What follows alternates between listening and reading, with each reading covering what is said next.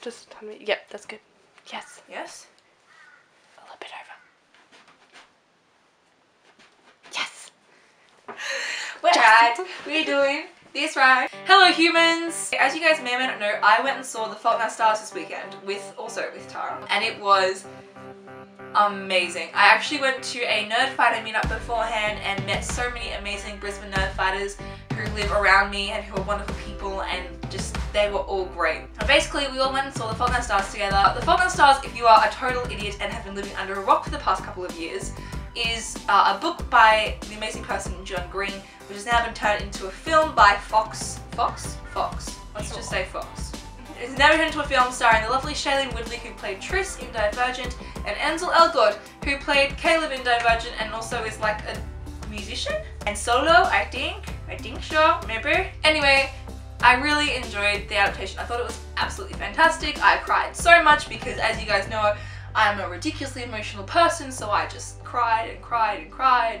But of course, no movie is perfect in its ways and actions and content. So today, guys, I'm going to be telling you the 7 things that I think were amazing in the book that they left out in the movie, and let me down below in the comments after this video if you agree with me. The first thing that I really missed in the movie was that random chick where they went in Amsterdam and they were on the canal and she's just like cycling past on her bicycle and yells something in Dutch that when translated to English literally means, "The beautiful couple is beautiful." I loved that quote. I thought it was adorable because they weren't actually a couple at the time that she said that, and I loved it.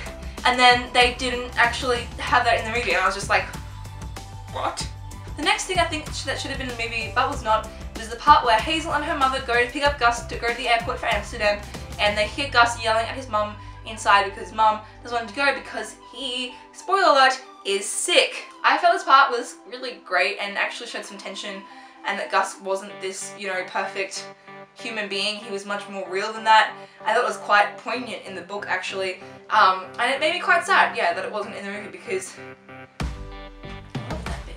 The next thing that I think should have been in the movie was the hilarious scene where Hazel's family and Gus's family are having dinner after they get back from Amsterdam, and Hazel and Gus basically talk about Amsterdam but in very obscure terms, and Gus says something like, "This chicken, while delicious, has a very distinct then Hazel goes, "It's not very orange, is it?" Not that Hazel has a weird French accent, I just pretend that she does. And basically it's just really funny and bantery, and it's like they're just having this nice scene with their families, and it's kind of like everyone's friends, everyone's happy, you know, they're not so sick at this point, and it's kind of just, yeah, it's just really nice. It was really funny and it was like, yes, orangey. The next thing that I think definitely should have been in the movie was the beautiful Caitlin. Caitlin, in case you don't know, is Hazel's friend, only friend really, that she kind of kept after she left school. Caitlin just kind of shows that Hazel did have friends before she was ill, and that, you know, she still has kind of a bit of a connection, so she's not a total hermit as the movie kind of indicates. The next thing that I think should have been in the movie is Gus writing his number in the Prince of Dawn book that he gives to Hazel. In the book, Gus writes his phone number in his Prince of Dawn book that he gives to Hazel to read. This part in the book was really adorable because basically it goes like this. "When can I see you again?" "Patience, Grasshopper. You don't want to seem over-eager." "Tomorrow?" "How about I call you when I finish this book?" "But you don't even have my number." "I strongly suspect you wrote it in the cover." "You say we don't know each other." It's just this really cute bantery scene between them, and I think it should have been in there because I really liked that part and I was just like, I need this. The next thing that I think should have been in the movie, but unfortunately was not, was Mrs. Lancaster's weird obsession with just random holidays. For example, at one stage in the book, Mrs. Lancaster bursts into the room and says, "Guess what today is?" And Hazel's all like, "I have no idea what today is." And she's like, "It's Bastille Day!" I just think that this kind of added quirk gave Mrs. Lancaster a bit more depth as a character and kind of showed that she was trying really hard to keep the family doing cool things and not letting their entire world be centered around Hazel's illness. And I think it's really great because it's kind of like she's trying to distract them from this illness and give them something else cool to look forward to. And yeah, I didn't have that and I was like, fine then, whatever. Another thing that totally definitely should have been in the movie was the whole Caroline Mathers plot point arc thing. In the book, Caroline Mathers is Gus's girlfriend that has died of cancer, and she actually met Gus in the hospital. I think that story arc was actually a really important part of the book because it really gave Hazel this fire and this drive to not be with Gus, which kind of isn't really explained in the movie because she doesn't want to do to him what she feels Caroline Mathers did to him. She doesn't want to be this grenade, as she said. And I found it really upsetting that they didn't have that in the movie, because that was kind of a big deal. And it was kind of this thing that she didn't really know about Gus, and she kind of wanted to ask him, and she kind of couldn't, because, you know, she didn't want to open those wounds up again. And again, it just added so much more depth of character to Hazel, but also to Gus. And I think that was a really important point that definitely should have been in there. So yeah guys, those are some of the things that I think should have been in the movie that weren't from the book.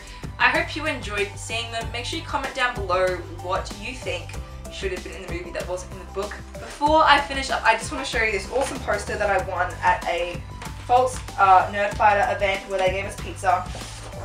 It is a beautiful movie-sized movie poster, and it's great, and it's ginormous, and it's gonna go in my room, and I'm gonna see it every morning when I wake up, and it's gonna make me cry. But you know what?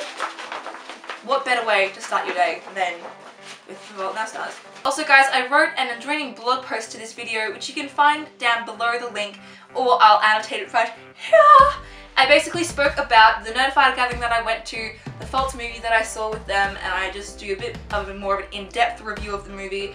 And also it's just cool, and there's pictures there that I took and pictures that other people took, and it's really cool. You should go check it out. I'm going to be trying to write more things on my blog because I love to write, and I'll probably be doing more book reviews and stuff on there as well. Anyway guys, that is it for this video. I hope you all enjoyed it. Make sure to like, comment and subscribe, and I will see you on Friday for another Fangirl Friday. I love you all, and goodbye.